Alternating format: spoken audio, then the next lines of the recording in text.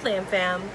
So I had a video planned for today. It was gonna be another vlog, but throughout the process of making it, I was just very sick and unwell, and just due to all of my health problems. And I didn't want you guys to be too concerned because it was really noticeable that I was just like not well. And so I do get a lot of questions often, and I haven't fully gone into what's going on, but I get questions all the time about what's wrong with you, why are you sick all the time, like what's going on. And I've never fully like really explained my story like this. You know, the people that are close to me, they know what's wrong, they know what's going on. But I want to be fully transparent with you guys on this journey. And there's gonna be days where I'm very sick, because we all have our good days and our bad days. But for me, when my bad days hit, they hit hard. Now, disclaimer, I'm not making this video for people to feel sorry for me. I'm not making this video to get people's pity, none of that. I am making this video because I want to be honest with you guys. You guys are my Glam Fam, my family. You guys are the reason why I do what I do.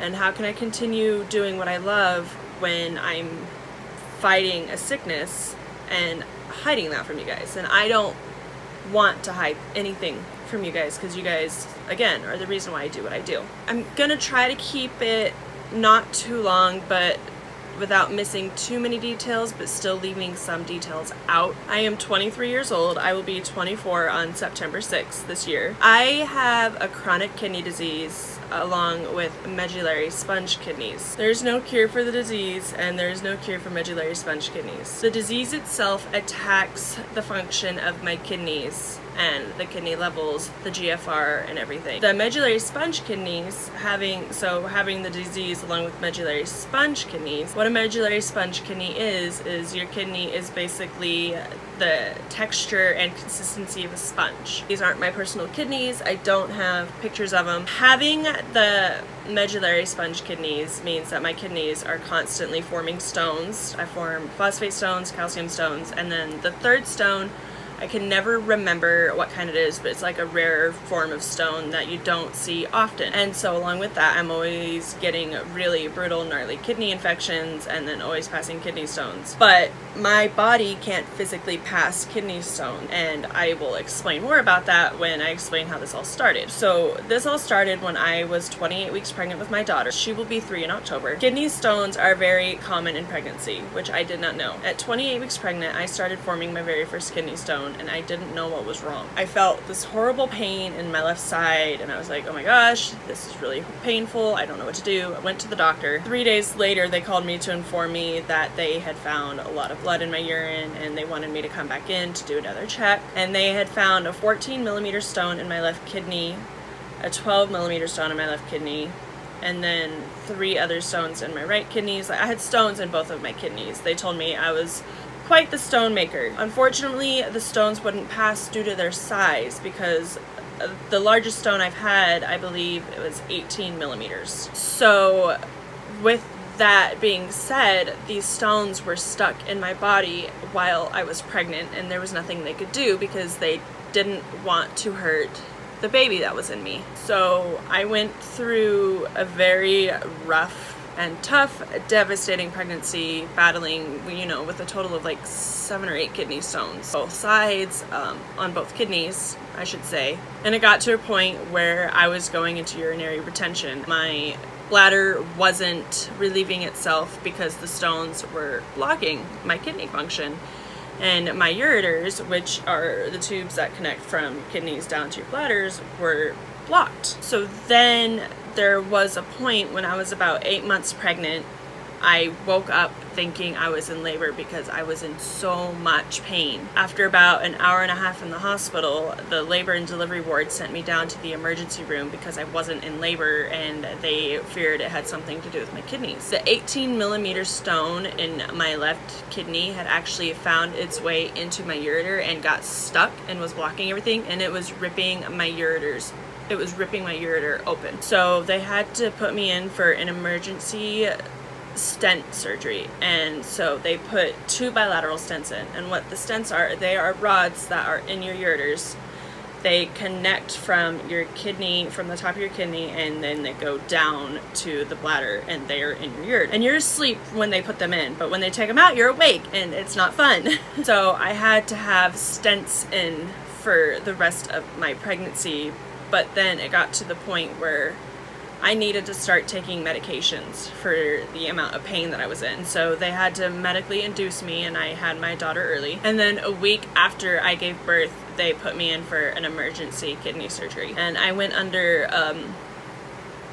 an S-wall lithotripsy surgery. And what that is basically they put you asleep, and there's like this giant machine that basically laser blasts the kidneys out. Like, they blast the kidneys into like dust particles, so you're passing them through. And after that was said and done, you know, after the surgery and having the stents while pregnant and everything, and then they had to put stents back in after the surgery to help keep, you know, releasing the urine and stuff.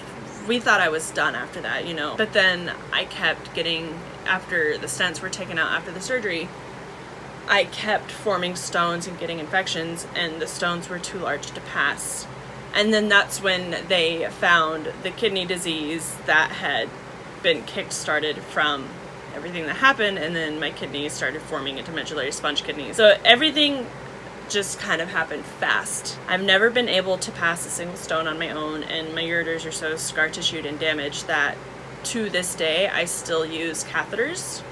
I don't have like the full Foley cath, but I have like the self catheters where I cath myself, because if I can't urinate properly, I go into urinary retention, which is very painful. The kidney surgery, the lithotripsy, I've had 4 of those done total since 2016, and I've had 4 sets of stents in as well since 2016, and the last one I had was an emergency because the stent had crystallized to my ureter, and so they had to go back in, take it out, and so I had a surgery 2 days in a row because it had crystallized, and that was really painful. Basically, my ureter was rejecting the stent, and it started crystallizing and forming, and so it got stuck.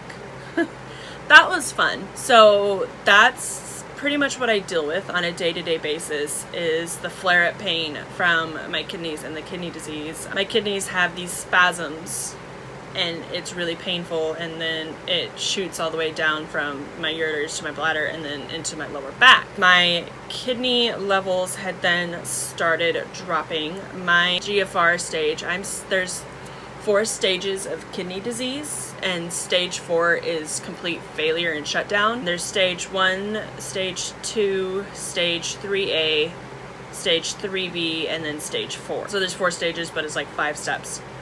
My stage is 3A,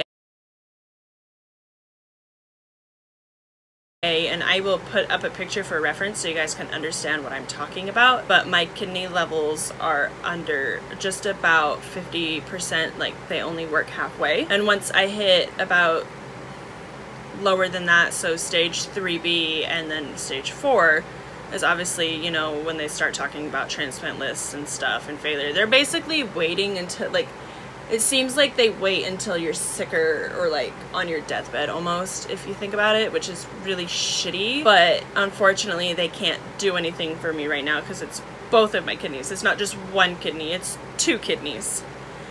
And to answer your questions, no, I can't like obviously take kidney donations, because they would either have to do a double transplant or they would have to take one kidney out and then replace another one. Like, it's both of my kidneys, so it's really kind of like one of those rare complicated situations where I'm like kind of screwed either way you think about it. And unfortunately, there is no cure to the kidney disease I have, and there's no cure to medullary sponge kidneys. Like, you just kind of are stuck with it in a sense. So along with that, I also have really severe fibromyalgia. If you don't know what fibromyalgia is, I'll pop up the definition. Mine is just really severe, and like my legs will go numb and they will collapse out from under me. And recently there's been some other health issues going on with my woman areas. So I do undergo another surgery this month. It's not for my kidneys though, it's for that. They're going to do an exploratory and a DNC, but unfortunately they're gonna have to go through old scar tissue, because I think at what point, it was last year I think I got my gallbladder taken out. I'm not sure, but there was a point in time before Christmas. Don't remember exactly when it was, but my kidneys had started attacking my gallbladder, and my gallbladder started to expand, and I was like on the verge of forming like the gallstones, and then they had found a gallbladder disease, and so they had to get my gallbladder out. So they took my gallbladder out, and they said when they took it out, it didn't even look like a gallbladder anymore by the time it was out of my body, and it almost put me through septic shock. That was crazy. So unfortunately, they do have to go in through old scar tissue on my stomach when they do the exploratory for the woman issues, and I'll keep you guys updated on that. I have no idea what's going on down there. I'm not going to get into details because it's pretty gory and gruesome and not fun. So basically with all of that, with, you know, the kidney issues and the fibromyalgia, and then the woman part issues, is chronic pain on a day-to-day basis. And some days it's just so bad where I'm very, very sick, and it's hard to just function like a normal human being. And so there are days where you're gonna notice like, huh, she seems out of it, and those are the days that I just need a little bit extra patience from you guys. But I didn't want to completely leave you guys in the dark about what's going on with me in case something were to suddenly happen where like something like got really bad and you guys were like, oh my gosh, what happened? I wasn't originally going to go into detail about what's wrong with me or anything, just because I don't like to feel sorry for myself. I always try to look at the light at the end of every tunnel. I always try to look at the brighter side of things, you know, because I have a family. Like, you know, I have my mom and my dad and my daughter and my friends, and I need to stay strong for them, and I need to stay strong for you guys. So before I start crying and getting all emotional, which I already am, I would like to end this on a happy note that I am still staying positive through everything that's going on. Like, even on days where I just feel like giving up, I don't, because I think about the strength that you guys help give me, and the strength that my daughter gives me, and again, my parents and my friends and my other family members. Like, you guys, like, everyone is what keeps me going and motivated and doing what I love.